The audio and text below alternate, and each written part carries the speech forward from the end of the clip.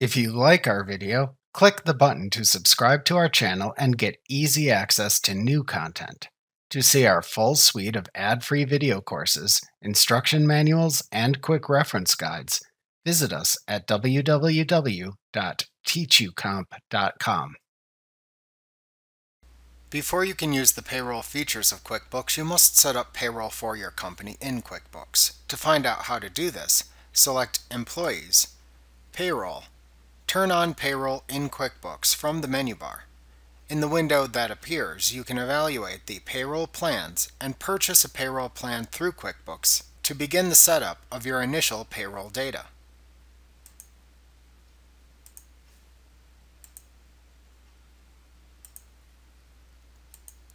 After you have purchased a payroll plan, you can set up basic payroll information by selecting Employees, Payroll Setup from the menu bar. Use the QuickBooks Payroll Setup wizard to input the information that QuickBooks will need to know to begin processing payroll for your company file. QuickBooks uses tax tables that come with your payroll subscription to calculate employee payroll. QuickBooks calculates each employee's gross pay, taxes, deductions, and net pay. In QuickBooks, you can write the paycheck, record the transactions for the correct amounts, print payroll forms, and keep track of your tax liabilities. As an employer, you must subtract taxes and other deductions before issuing employee paychecks. Some typical paycheck deductions are federal and state withholding taxes, or income taxes, Social Security taxes, or FICA, Medicare taxes, and state unemployment insurance. You may also deduct for benefits like a 401k plan or contributions to your company's medical or dental plan. When you withhold Social Security, Medicare, and federal withholding taxes from employee paychecks, you must submit regular deposits of the withheld money and file quarterly forms that list the amounts withheld from each employee's paycheck. Let's review the payroll process and the steps you must complete to do payroll in QuickBooks. First, you must enter information about your company. This includes information about your federal and state tax ID numbers. This information is usually entered when you set up your QuickBooks company.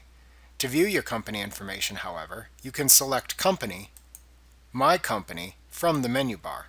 You also need to enter information about your employees.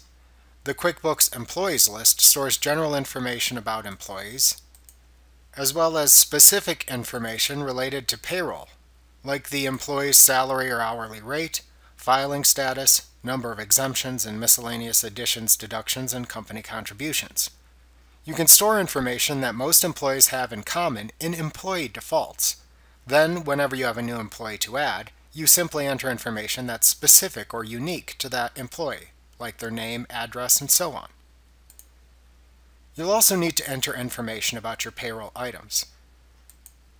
QuickBooks maintains a payroll item list that contains items that affect the amounts on a paycheck, including company payroll expenses. When you specify you want to use payroll, QuickBooks creates most payroll items for you, but you can add others if needed.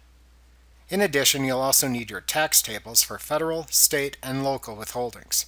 QuickBooks uses tax tables for its payroll calculations. You get the current tax tables and keep them current when you subscribe to one of the QuickBooks payroll plans. If you choose not to subscribe to one of these plans, you must calculate and enter payroll tax deductions manually for each paycheck. Remember to click the subscribe button to see more of our videos. See our full suite of courses, instruction manuals, and quick reference guides at www.teachucomp.com.